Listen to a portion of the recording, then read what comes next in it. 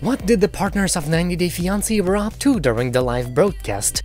When Usman asked for the phone number of a pretty girl from Hausa, Kimberly saw it before anyone else did. Oddly enough, even after that, Kimberly believed they were soulmates. Because of that, I would call her delusional. This week, Kimberly Menzies gave an interview. First, she stressed that her romance with Usman's Sojaboy Umar is an honest relationship. She revealed that she took an entire trip to Nigeria outside of filming. That's when they got to know each other. He's just really funny, like, I don't think people understand what a good sense of humor he has, Kimberly praised.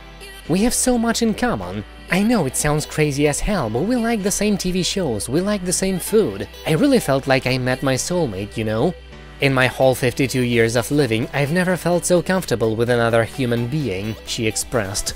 He just likes it when I'm dark circle Kim with my hair pulled back, you know? And I just feel like seeing him and knowing where he came from.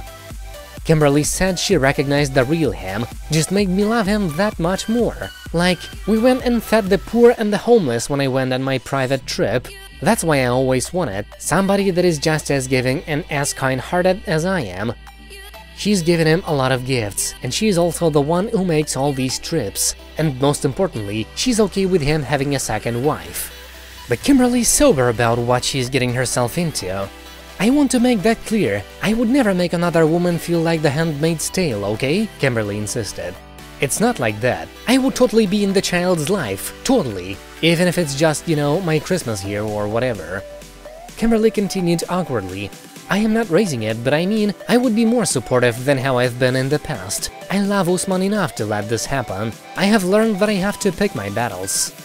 She explained, I kind of stepped to the side when it comes to the subject a little bit, but we've talked and we have clarity on how it's gonna be. We have a plan that's for us. I can't really say it right now, so it's difficult.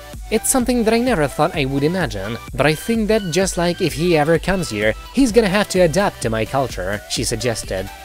Kimberly talked about how Usman has given her a lot of self-esteem because many people on social media troll her as an ugly and desperate woman.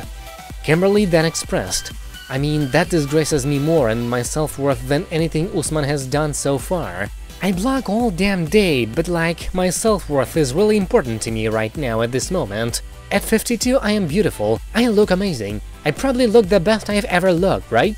And Usman gives me that too. And she said she called Usman names for his insult about having beautiful girls on his call. Kimberly's only regret is that she wishes she had spilled the milkshake on him. Thanks for tuning in, subscribe not to miss anything.